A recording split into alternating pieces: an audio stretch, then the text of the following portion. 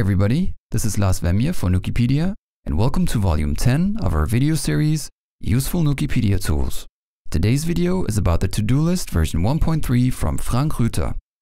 This is the link where you can find the to-do list on Nukepedia. The to-do list is a tool that can help you to keep track of all of your tasks inside Nuke. To make the tool save your tasks as an XML file along with your Nuke script, you have to save your Nuke script first. Once you have saved your Nuke script, you can dock the to-do list panel as a custom panel, assign tasks with it, give your tasks priority numbers, which you can modify with the left and right mouse button, or you can click and drag your middle mouse button to adjust the priority number.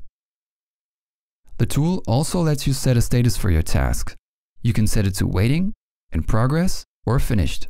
You can also use the tab key to switch to the next field and use the up and down arrow to edit the priority number or status, or you can move to the close button with the tab key and hit enter on your keyboard to delete a task.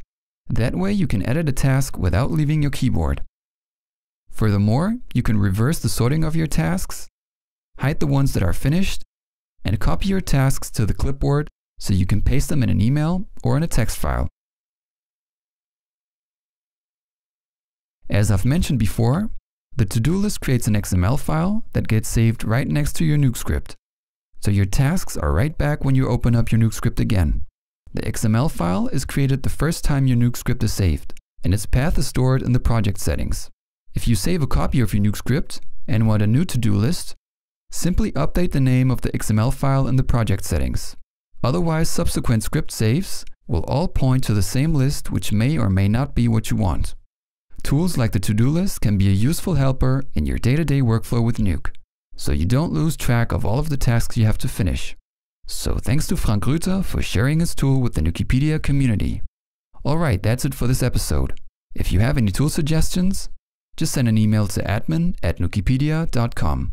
Again, my name is Lars Vemje, thanks for watching, and goodbye everybody.